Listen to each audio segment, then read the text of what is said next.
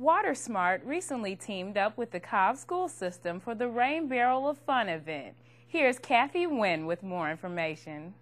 Today we are doing the Teacher Rain Barrel of Fun class. It's the first part in a WaterSmart project that we do every year called Rain Barrel of Fun. We teach the teachers how to make rain barrels. They bring them back to their schools and they have their students decorate them with water-saving messages.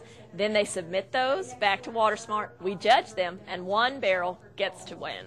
So all the students that participate will get a certificate and they'll get a little ice cream party. They're using this as a good time to teach things like the water cycle, to teach conservation messages, and also to teach water quality, because rain barrels are not only a way to save water by using an alternate source for irrigation, but they also prevent some runoff. Recently we've had a lot of rain. Well, that rain, when it runs across pavement and grass, picks up chemicals and pesticides, and those are discharged to our streams. When you use a rain barrel, you collect some of that rain, you stop it from running across the property, so you lessen pollution in the streams.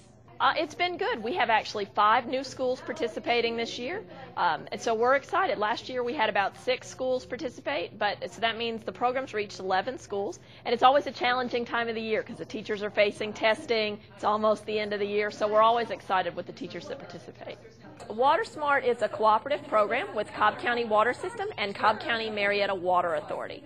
So it's a program that benefits all of the residents of Cobb County, Paulding County, and all of the cities, because that's Cobb County Marietta Water Authority service area.